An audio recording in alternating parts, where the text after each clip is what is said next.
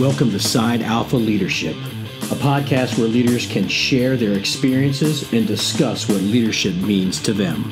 I'm your host, David Polikoff.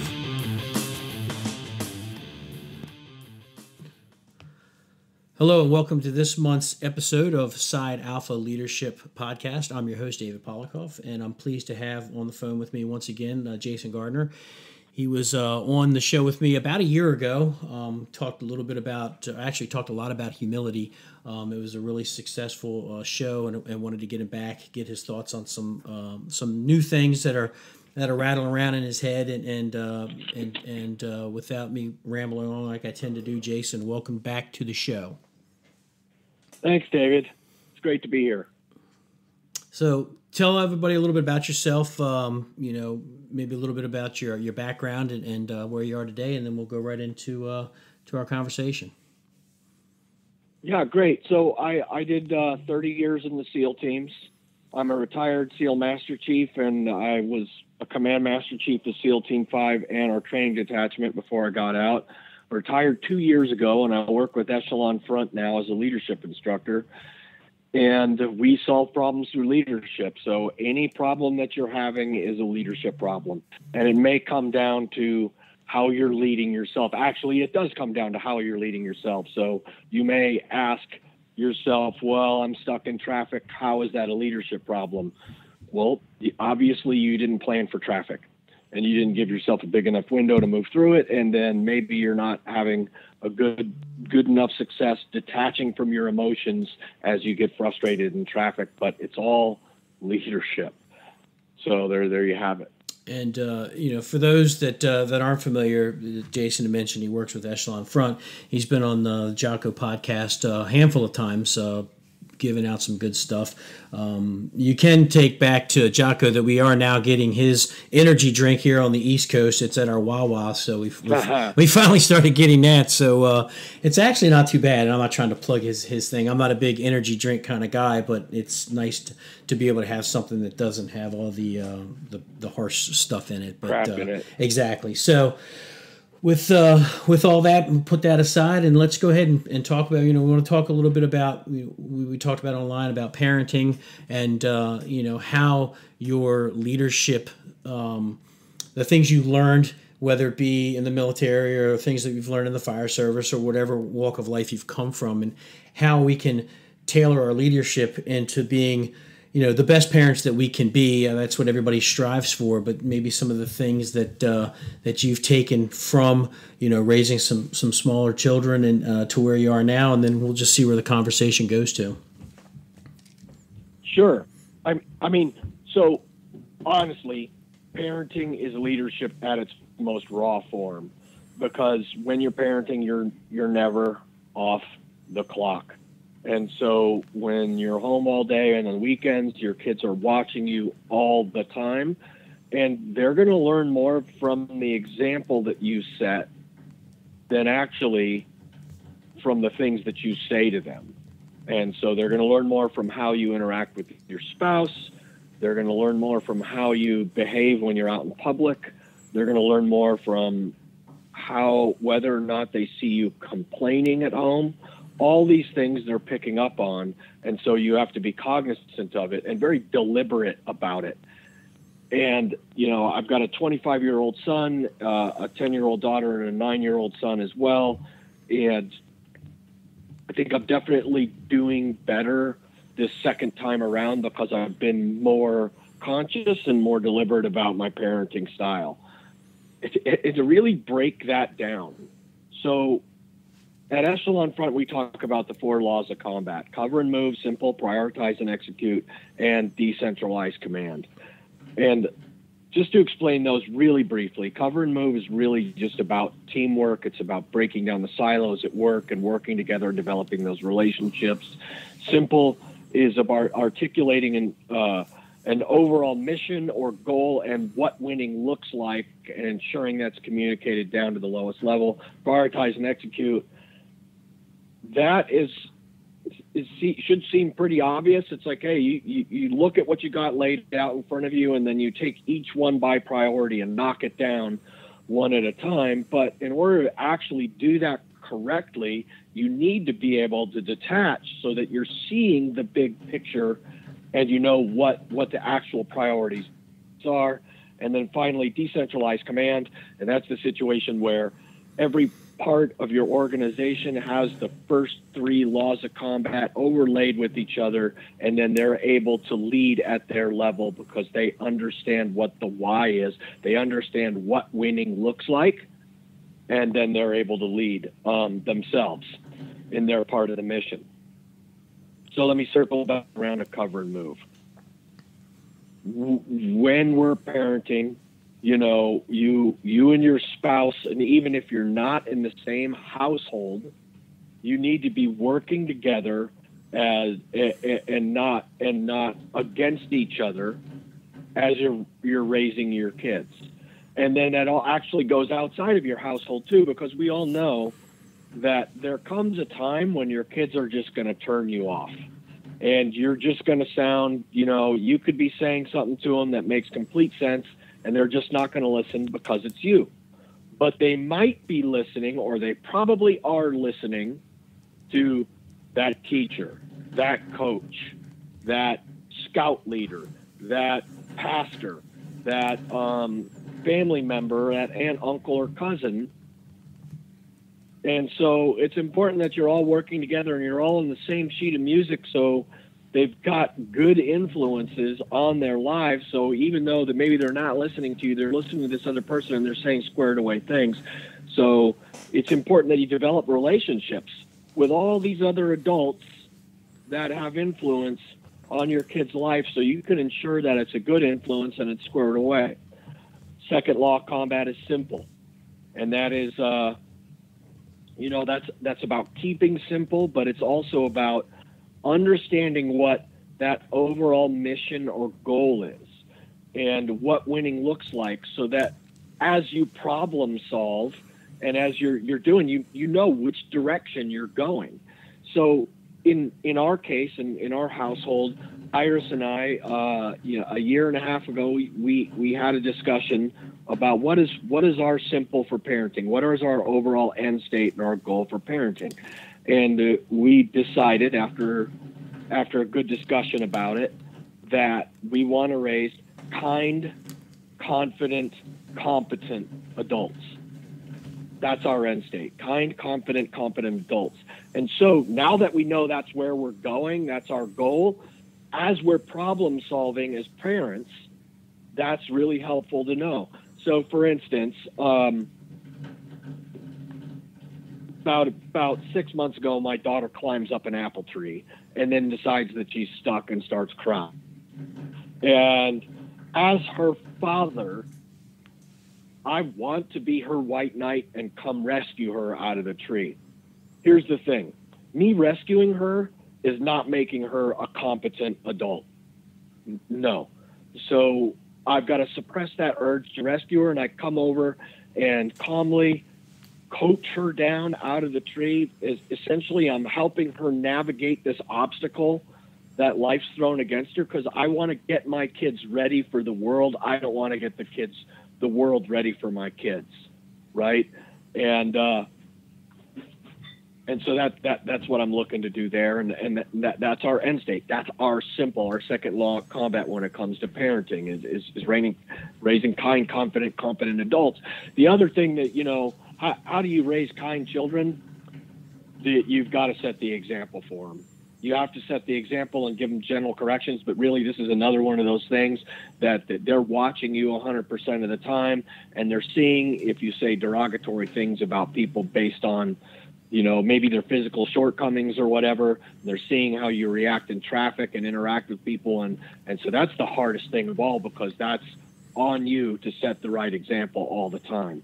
Prioritize and execute, third law of combat, you know, applying it to parenting.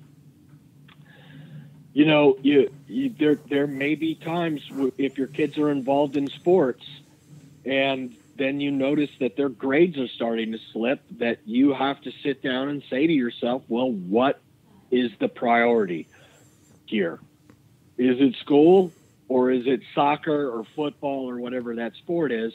And maybe, you know, maybe that sport's got to take a second priority as far as time goes to schooling to make sure their grades come up, or maybe you find a compromise where you wind up hiring a tutor or something to make sure the kids have got good grades at the end of the day. And I think with at least high school athletics, that they kind of help you with that prioritizing and executing. If your kids' grades aren't up, they can't participate in sports anyway.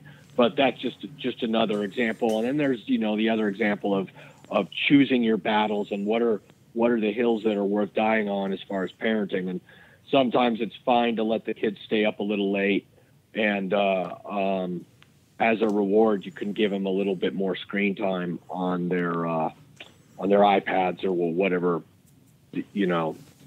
electronic they're looking at. And finally, decentralized command. I mean, this is where we're all trying to get as parents, is where your kids are making squared away decisions when you're not around.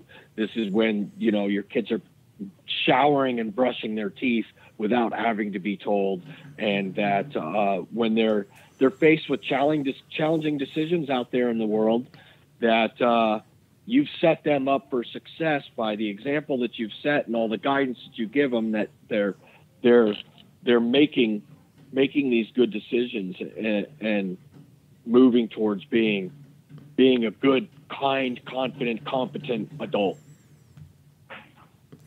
And it's interesting listening to the things that you were breaking down. I'm sure I cannot be the only one. A lot of the things that you're talking about is like, yep, that's my kids are that way. My son's 13, my daughter's 16, and you talk about your kids may not be listening to you. I know that it doesn't seem like my daughter listens to me, but I know she hears me. So I find it important that I continue to talk to her and try to instill in her what good values are. Obviously, we want our kids to be raised kind. One of the things that you hit on that I think that we're seeing a lot, at least over here on the East Coast with the school, is you want to make sure that all the adults that your kids come in contact with are sharing the same type of values that you are trying to instill in your kids. We are very active when it comes to what is being taught in our schools, what our kids are hearing. We're fortunate that we get great feedback from our kids' teachers as well as their guidance counselors, so we know what they're learning in school. I think that you really, as a parent, you have to have an active role in their education. You have to see what they're doing. You just can't, send them off to school and hope that they're learning what they're supposed to be learning. That's going to be on you if you don't actually take an active role. In the screen time, I know, we struggle with that at our house. Our kid, my son has an iPad, my daughter has a phone. We want them to be able to have the freedom to look at their electronics and do stuff like that, but the going outside and the social interaction with friends and things, it has to take precedence. And I think that as parents, we struggle with you come home from work, if I'm doing a 24-hour shift or my wife's doing a 12-hour shift, we're tired, and the easiest thing to do is they're watching TV or whatever. But sometimes you really have to, like you said, you have to set the example. You have to get off the couch. You have to, even if you're tired, show your kids that there's more important things than the electronics. So pretty sage advice that you're giving. And again, it's hitting home with the struggles that I face with my kids. Just kids are kids, that you're bringing up. So keep going with some more stuff. Yeah. So, it's interesting that you talk about that. And I think where you want to get to with your kids as they get older as well is that you start listening to them more, and then your dialogue with them includes earnest questions about things. And so you should get to the point. I'm fairly comfortable, for instance, if they started teaching Marxism as a class at the school here, I don't want to completely shelter my kids from ideas, right? Because that doesn't work. But in fact, I think it would actually be helpful. Then you could say, well, then you could ask earnest questions about it. So if they're say their school is, they have a class on Marxism, and they've got a teacher that is very bent in that direction, and then, wow, this is a great opportunity now to have a discussion about how Marxism is worked out historically in the world, to really dig into it and say, well, maybe this is this founded in some resentment, and is that a good thing, and all those. So there's these great opportunities for discussions, and then if you can get to the point where you're asking these earnest and maybe leading questions, and then allow your kids to work through things, then the ideas and the concepts will stick a lot better. And I think when you look at it, the values that we have in this country, that about treat everyone with respect and just be a good person, right?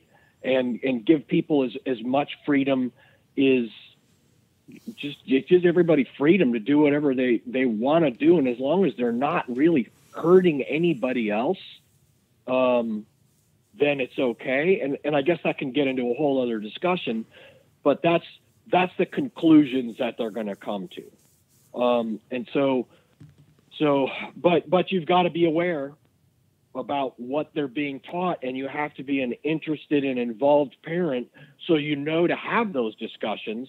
Otherwise, you can find that your kids are just going off in some strange directions that at the end of the day aren't productive. Yeah, I think that you hit upon something that's truly important. The old saying that you need to learn history, especially where we have failed. If you don't learn, then you're doomed to repeat. And again, if they're learning about socialism or Marxism, you and I as adults, we understand through history that it has never worked out in favor of the people. It works out maybe in favor of the few. But for your kids to understand that, and you to understand that that's what's being said in school, like you said, you can have this conversation of, well, why do you think that this teacher feels that it's good, and then point to the history of where it hasn't worked or what the fallacies were. And then that way, if you're raising your kids to be critical thinkers, they should be able to look at it and say, yeah, it didn't work here. I hear what they're saying, but here's what history has shown. And hopefully they can move forward being competent young adults to say that, yep, I understand what it is, and this isn't for me, or this isn't the values that I want to adopt. But I think if you just, push your kids out at school and hope for the best, you have no one to blame but yourself when they start to have a skewed ideology and you haven't been able to actually engage with what was going on and to be able to question as it goes forward. Yeah, absolutely. Absolutely. And you may come to a point where you and your kids, you have different opinions, and that's okay. It's okay. Yeah, to have different opinions, and that's okay too. And people, generally their opinions evolve as they age. And unfortunately, I think now folks will forget that it's okay to have different opinions, and and then polarize over it, and that isn't helpful. I see that happening. I don't know that it's any worse than it always has been, but I just think it's something to watch out for. Yeah, I think that it's probably been that way. I mean, even if you go back to the 60s when you had, the hippie generation coming through, and a lot of people didn't agree with that, it's always been there. I think that social media and mass media has actually shined a bigger spotlight on it, and you're hearing about it all the time. And you're right, it's okay to have different opinions. I had a captain I used to work for when I was a young lieutenant, and he used to say, different isn't wrong, it's just different. And I took that to heart. So, there are things that my kids agree with, or that my kids think is right, and I might not agree with it, but I don't look down on them for it. I think that eventually, as they become more mature, more educated, their opinions will change, they'll craft. And even if they don't, it doesn't mean you're going to love your kids any less. Everybody's entitled to views and opinions. That's what makes this country great. We have that freedom.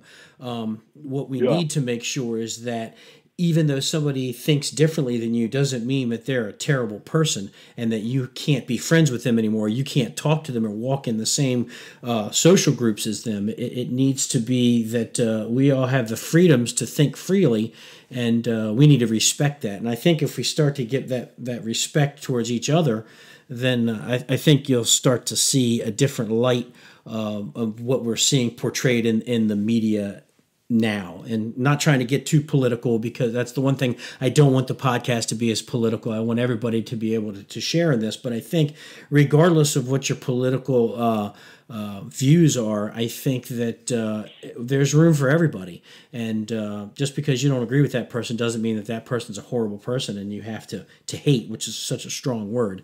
I think we need to move away from that.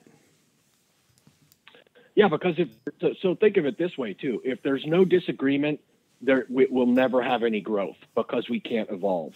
So let's just say that you and I are working at Blockbuster Video and we have the opportunity to buy Netflix, and we're like, yeah, no way.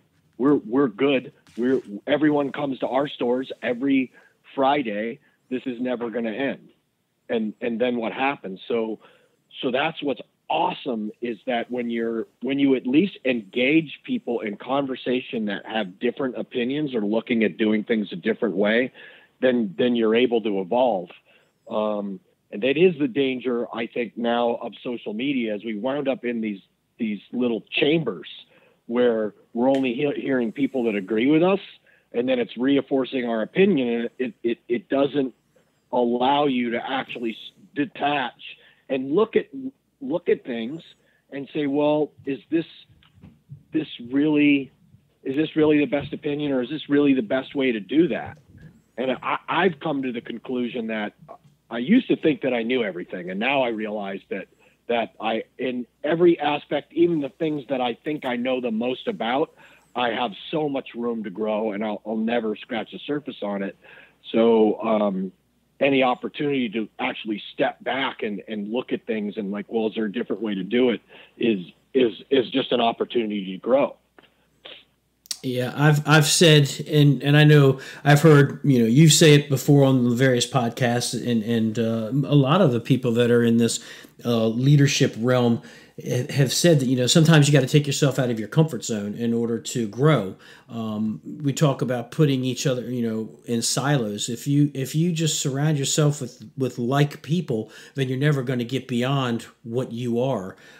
It's like being the boss and surrounding yourself with yes men. Yeah, it might feel good for a while, but after a while, your company's going to suffer. You are not going to grow because everything that you say, even if it's a horrible idea, everybody's going to talk about how great that is, and eventually your company is going to suffer, whether it be in the fire service, your shift's going to suffer, or in business, your growth is going to suffer. So I think that you have to be able to listen. That's such a huge part of leadership, is to be able to listen. Just because you're the boss doesn't mean you have to dominate the conversation. You got to listen to what other people are saying, because there are smart people out there that may have good ideas or even better ideas. And to be able to honestly listen and embrace that, I think, goes a long way. And I think that that's the same for the kids. I try to hear what my kids have to say and what they view things, and sometimes they see things differently than I see, and sometimes it's kind of interesting to actually see or hear what they think something is versus what I think something is. It gives you a better perspective. Yeah, absolutely, 100% agree with everything you just said. And it's funny. You talk about you want to empower your kids. You talked about your daughter, being in that tree, and yeah, you could have thrown a ladder, you could have climbed up there and grabbed her and carried her down, but you made her make decisions to get down by listening to you. She conquered it herself. I took my daughter out just the other day on the camper, and we were working on the camper, and I said, hey, you know what? We got to put this bracket on the camper. So I'm going to give you the tools, and here's the directions, and I need you to measure and do everything. And she was reluctant to do it because she's a 16-year-old kid, and she doesn't want to do stuff like that. But when it was all said and done, she did the project perfectly. It was great. I recorded it and put it out on the internet saying, my daughter is can do things that we may take for granted.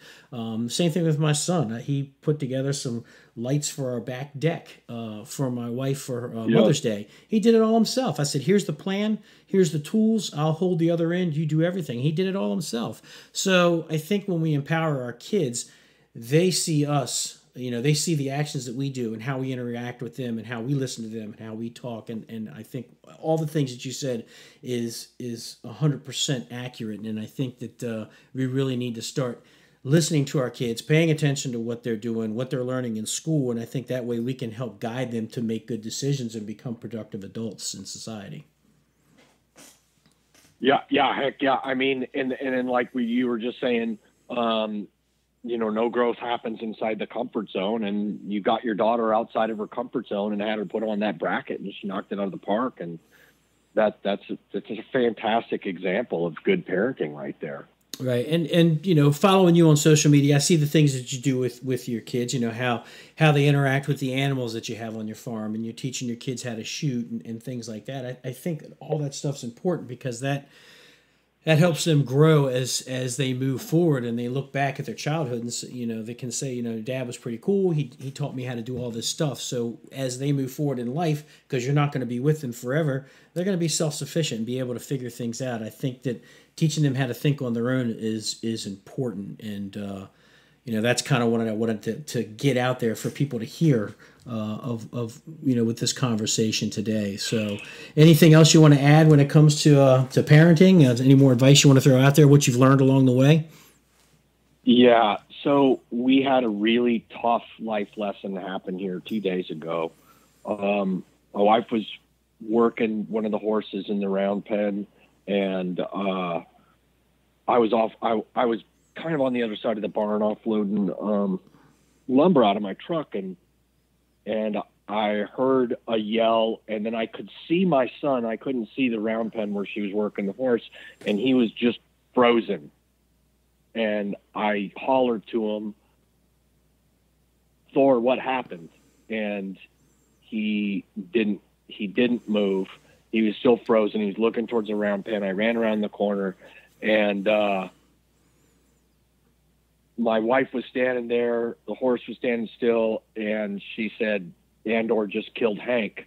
And Andor's the horse. Hank is our border collie that we've had since before our kids were born. So 12 years, just beloved member of our family. And horse kicked him in the head because he would, it stuck his head inside the round pen to bark at him, which he does. It's a really bad habit. And it just, he wasn't moving. His eyes were open. I got hit with this just wave of nausea. I almost puked, and I ran over there, and we were just standing there looking at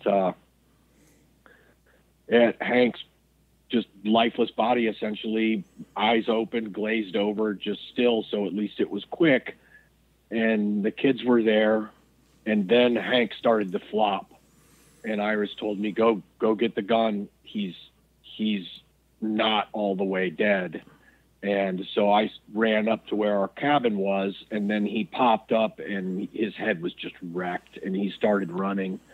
And it wasn't apparent that he could see very well, and Iris was chasing him, and then he pulled a big arc across our property and was coming straight toward me. I called to him, and he could hear me and ran into my arms, and I held him, and then Iris was right behind him, and then she took him.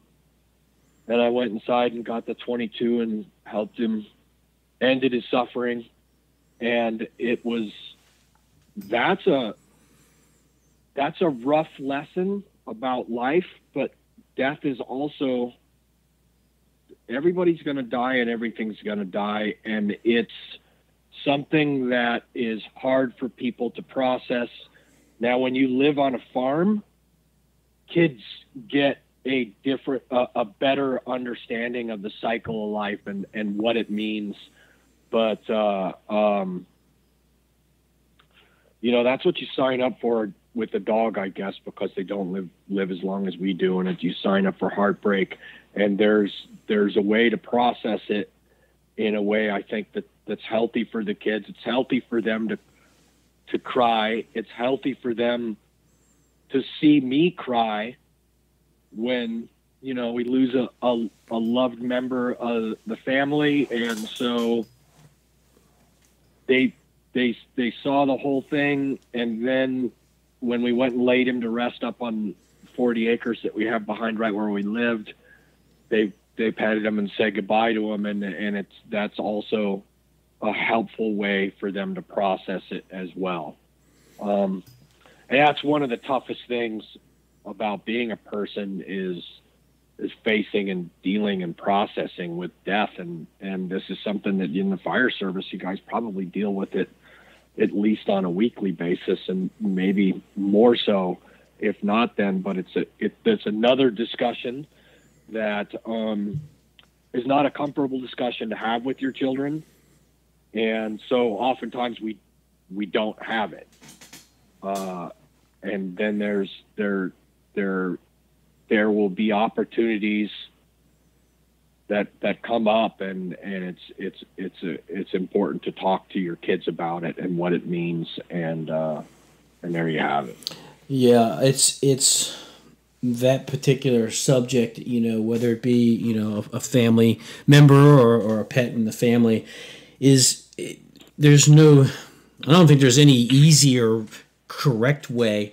My wife being a hospice nurse, she's got a lot of the classes that she's had to take, and the grieving process, they say, the man is strong and can't show emotion. That's 100% false. You have to show the emotion. It lets your kids know that you're human. It also lets them know that it's okay to be sad. It's okay to cry. It's okay. It's part of processing it. And death is a subject it's difficult, but in my line of work, obviously we deal with it quite a bit, whether it be, the civilians that we run, of all various ages, or even, with firefighters that passed away. A friend of ours who is a firefighter just passed away a few days ago, and his funeral's this weekend. And it's, it's not an easy subject, but it is a subject that you will eventually have to have with your kids. Like you said, death is a part of life. Sorry for your dog. I read that on your page, and I know it's not easy. We have 2 cats and a dog, and I know that eventually that subject is going to happen. So sorry for your loss there. A good animal. I've said it many times. I'd rather hang out with my animals than most people, because animals are cool. Sometimes people just suck. Yeah. So let's go ahead and we'll finish off the last half hour of the show. Kind of segues into what we just kind of ended with life and death, is talking about taking care of yourself and how that helps you become a stronger parent, a stronger leader, for yourself, for your spouse, for your kids, for your workmates. I know that's what we wanted to talk about. So I think it's a good segue into taking care of yourself. Sure. I mean, all this leadership starts with you. And so individually, being the best people we can be involves, number one, being healthy and so that you're in a good cognitive state so you can make decisions and that you're not reactive and just ruled by your emotions. And one thing that science is indicating to us more so now, or very much so now, that's really important is sleep. And I think the fire service is kind of like the SEAL teams, where we prided ourselves on getting by with less sleep and still trying to perform. And the data indicates that if you're not getting enough sleep, you're cognitively impaired. We found in the SEAL teams that we had a myriad of health issues. One of them was 27-year-old guys with the testosterone levels of a 13-year-old girl. And when they dug into it, they found it was just, the sleep was completely off. When I came back from my 2009 deployment, I was addicted to Ambien. And so the sleep that I was getting really wasn't sleep. It was sedation. I wasn't getting into those deeper levels of the stage 3 and 4 sleep where, your body does all your detoxification and it's fixing, making all your good hormones and all that. Testosterone's one of them. And I was lucky that our diving medical officer had just come to that realization and started helping everyone get serious about their sleep, and helping guys use natural supplements like magnesium and kava kava and things like that to get off of the Ambien and the other sleep aids, because it's just super, super bad for you, as is alcohol. If you have 2 drinks with dinner, you've just blown your sleep architecture out of the water. And so it's something that you need to be cognizant of, is that when you're, if you're going to partake in adult beverages, that just know that's, hey, maybe you should just moderate it to a couple days a week, because otherwise it's throwing your sleep off. And the downstream effects of that is lower testosterone and lesser ability to deal with, emotional stress and things like that. If you're not getting enough sleep, your body will not metabolize fat. It won't do it. It's stressed out. It thinks that there's an issue, and it's going to hold on to your fat reserves so that, you have it when you need it later on. There's a great book by Matthew Walker, Why We Sleep. And then it covers this stuff. And when the book came out, he went, on all the health podcasts, Peter Attia, Rhonda Patrick. I think he was even on Rogan. And that really opened my eyes to it. But since those experiences back in 2009 and 2010, specifically when I started fixing my sleep, and then I got really disciplined about my sleep, my health has gotten exponentially better. And, there used to be 3 different medications that I was taking daily, and I'm not taking any medications daily anymore, because I've gotten disciplined about my sleep, And so what does that look like? That means that I'm not having any caffeine after noon. I'm not having more than, I quit drinking, but, it could look like for you, like you only have 1 drink with dinner, and that you've got all the lights off in your house, and that you're disciplined about it and trying to get that 6 or 7 hours of sleep, which, this is difficult when you have shift work, and it means that you've got to be even more disciplined about the sleep that you do get. Yeah, we, where I work, we work 24 on, 48 off. And, we show up for work. Work starts at 7. Most guys get to work around 5:30, get our day set up. And then we're pretty much go. We work out. We do our best to work out at least for an hour, hour and a half in the weight room or some type of cardio training. And then we get showered up. We start our day, or my guys start their day. And, they're running various calls throughout the day, adding on to the stress levels and things like that. One thing I can say is that, in the 30 plus years I've been on the job, the eating habits have gotten a lot better. The food is not the junk food anymore. People are actually cooking better food, staying away from a lot of carb-laden stuff. And then when it's time to go to bed, most guys are in bed by 10, 11 o'clock at the latest. Unfortunately, you can't control the 911 calls that come in. I would say that our sleep isn't the greatest. We're sleeping in a strange bed. If you're used to sleeping in a king-size bed, you're sleeping in a twin bed with, 10, 12 other dudes in the bunk room with you. But the sleep is broken at best, but you have to be able to go home and like you said, discipline yourself in order to get that 7 to 8 hours of decent sleep. Even if you have kids, unfortunately, my kids are teenagers now. They'll sleep 13 hours if I let them. But the drinking again, my wife and I don't drink that much. I think I can count on one hand how many drinks I have in a year.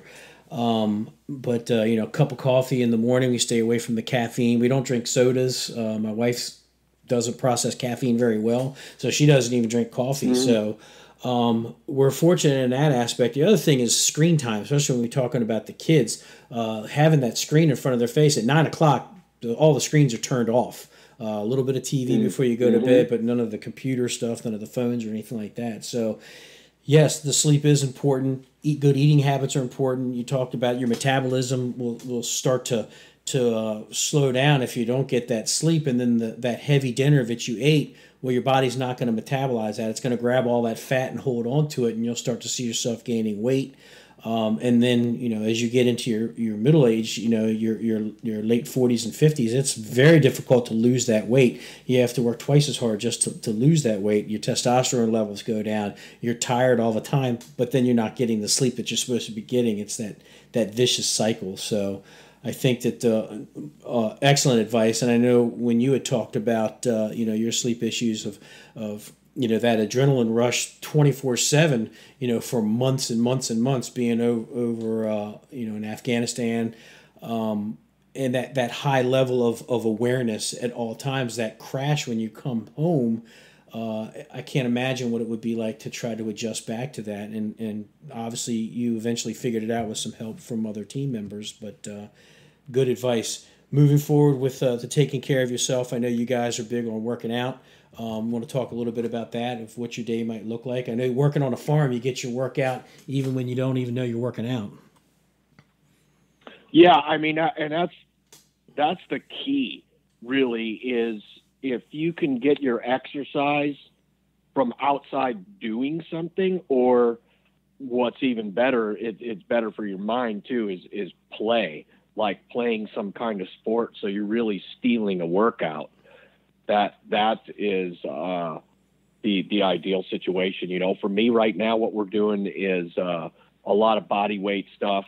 I've gotten into yoga to increase my flexibility and just deal with some of the inflammation and the pain that I've got going on, which has been huge there.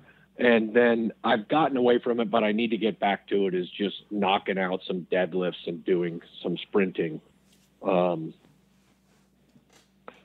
some, type of explosive movement things to stay in shape, and then I like to think of it like we talk about general health, is like the sleep is your foundation, and then you have the pillars of diet and exercise that sit on top of that foundation. And it's interesting what you said about like knocking out the screen time, because the blue light is tricking your brain into thinking that it's daytime, and then you're producing the cortisol that's keeping you awake, and it throws off that whole circadian rhythm that you've got going on inside. So a lot of you guys, that were, either in special operations, the special forces, SEAL teams and whatnot, I'm telling the listeners now, if you follow these guys on Instagram, especially like Pat McNamara, he always puts his workouts,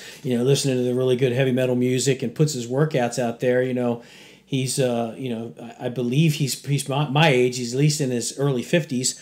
He's in great shape, and to be able to, mimic those driveway type, you don't have to go and join an expensive gym, pay hundreds of dollars a month, where you can just do stuff around the house. Like you said, if you play softball or baseball or something like that, if you still play soccer, go jogging, treadmill, bike, free weights, whatever it is, you have to take care of your body, especially as you get older. You start to lose that flexibility. I can only imagine the aches and pains you have being, in the SEAL teams for 30 years. Even the aches and pains that I feel now from being in the fire service for 30 years, I tell my wife, the day that I wake up not in pain from something, I'm probably dead. because we're always constantly, there's always a joint pain or something like that. I remember waking up one morning the day after Christmas with a stiff neck, and that ended up being in the C4 spine. I had an inflammation of one of my discs, and everybody's like, "Oh, did you do that on the job?" I'm like, "Probably, from 30 years of doing the things that I do. I woke up one morning, and next thing you know, 4 days later, I'm in the hospital." But you have to take care of yourself, especially when you're talking about retirement, where you're not getting that exercise anymore. You have to make that conscious effort to eat right, to get the decent sleep, and to exercise if you want to enjoy the retirement that you worked hard for. I see so many of my friends that have been retired for 12, 13 years, and then they pass away. They did 30 years in the fire service and they only got 15 years of retirement. That's not fair. And my kids are relatively young. I want to see them get married. I want to see them have kids and whatnot. So you really have to take care of yourself. Yeah, you know what, that I absolutely love Pat McNamara's internet presence, and the stuff that he posts on social media is fantastic, especially Wednesdays with basic dude stuff. And I love the dichotomy between he's lifting weights, and then B, you see him cleaning, and then C, he's bird watching, and then he's gardening or something like that.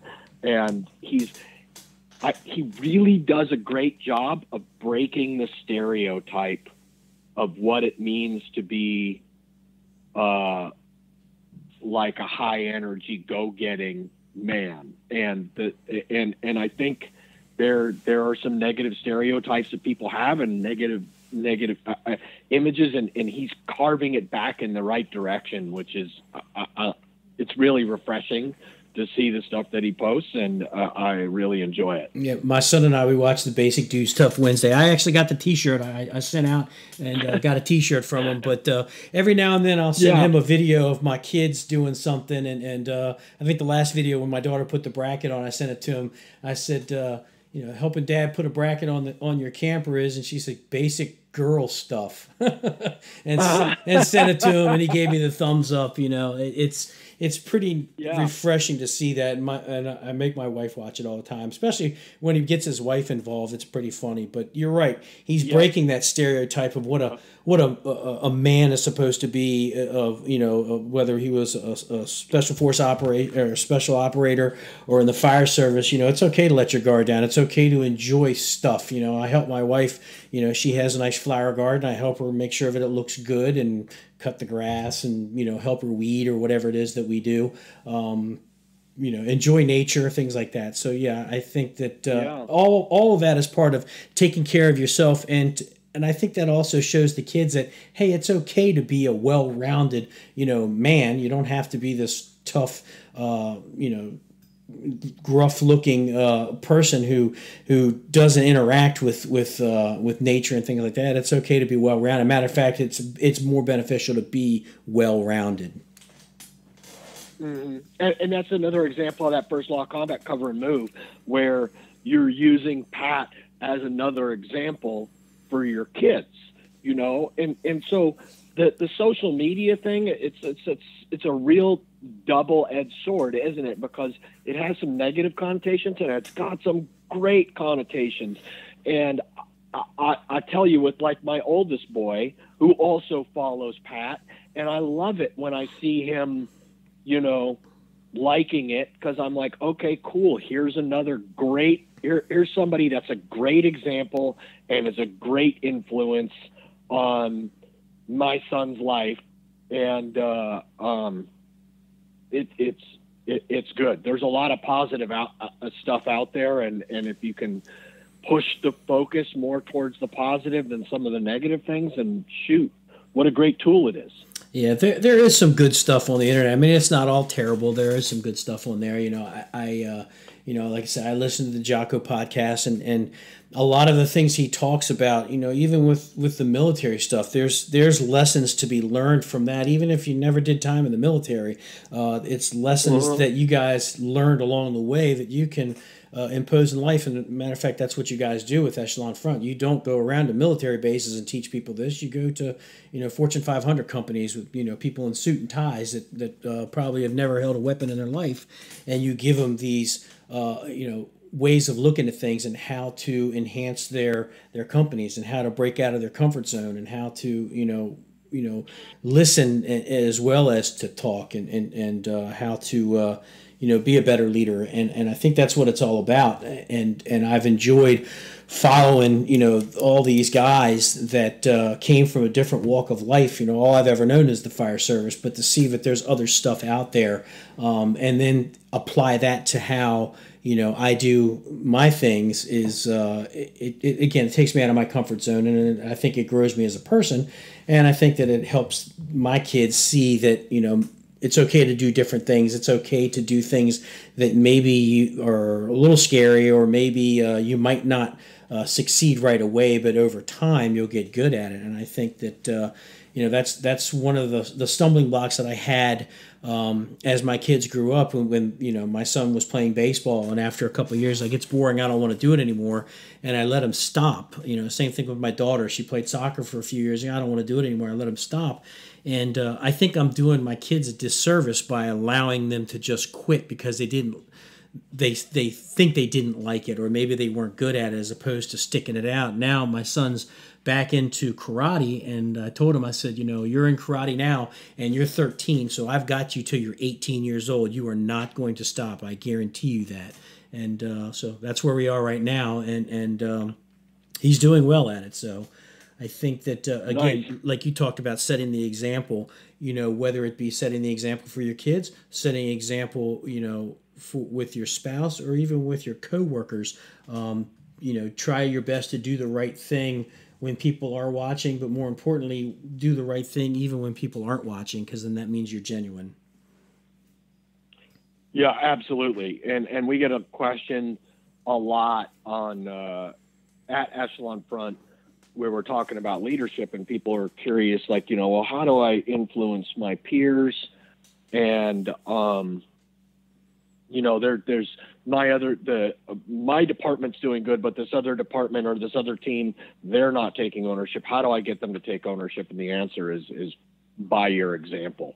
And if you want to influence your peers, you have to allow them to influence you, and you have to develop relationships with them. And what's great is this opportunity that I've got to go and work with all these different organizations, and I find out that the issues that we had in the SEAL teams are the same issues that you guys have in the fire service, and they're the same issues that, for the most part, that people have in like a software company or a healthcare company.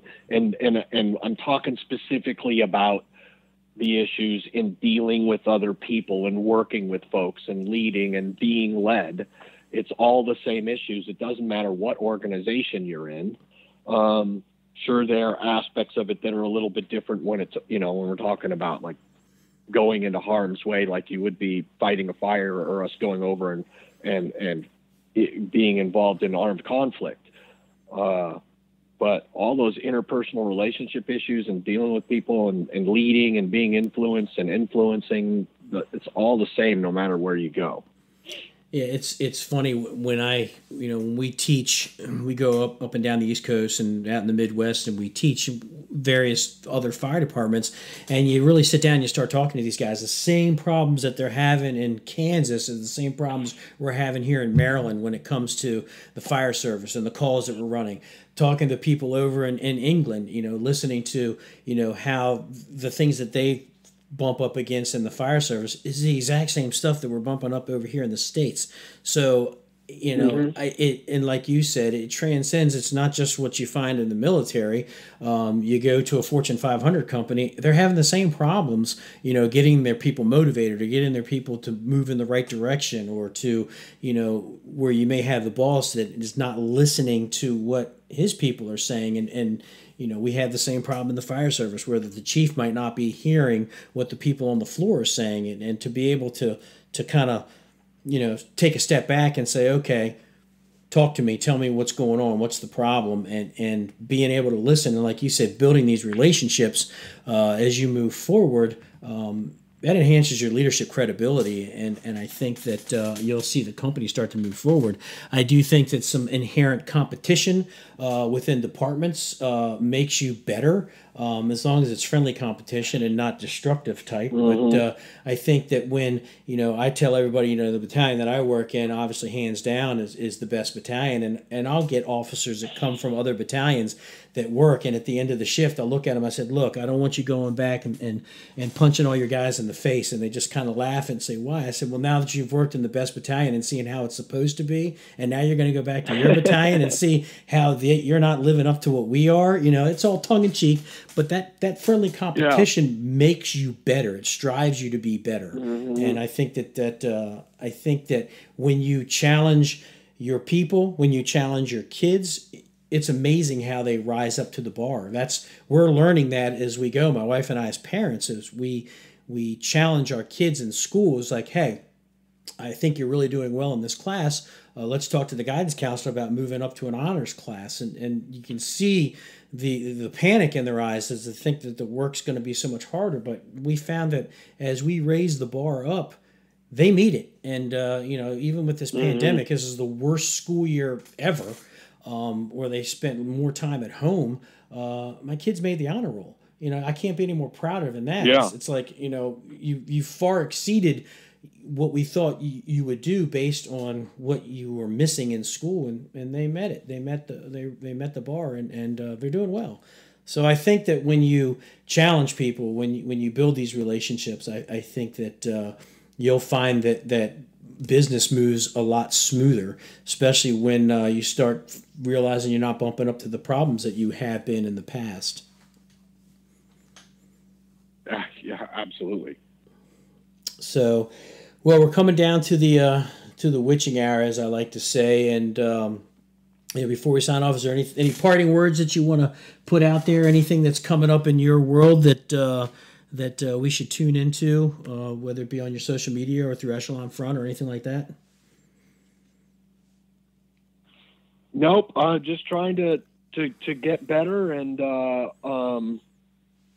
learn and evolve. And you know, the parting thing that I just want everybody to think about is as you go through the day, be kind. It takes the greatest strength to be kind. Be kind to yourself. Be kind to your family. Be kind to the planet. And that's it. All right. Thank you. Well, Jason, I appreciate you being on here again, and look forward to this show coming out. It'll be out August 1st, which is a little less than a month from now. And for those of you that don't, you can follow Jason on Instagram. Also, his wife Iris is on Instagram. I would suggest you follow them as well. Between the two of them, they put out some really good content. And just to kind of see what go ahead. Yeah, Iris is by far and away got way better content than I do. And you can follow her at All the Wild Places on Instagram, and I'm at jason.n.gardner on Instagram. But definitely make sure you're following Iris, because she puts out things that are really thoughtful and really beautiful and will make you better. Yeah, I agree. I think that the women in our lives look at things a little differently than we look at, and they always tend to see the good that's out there as opposed to seeing the negative, which we sometimes get wrapped up in. So with that, Jason, thanks for being on the show, and take care of yourself, and I'll talk to you soon. Sounds good. Thanks, David. Have a good one.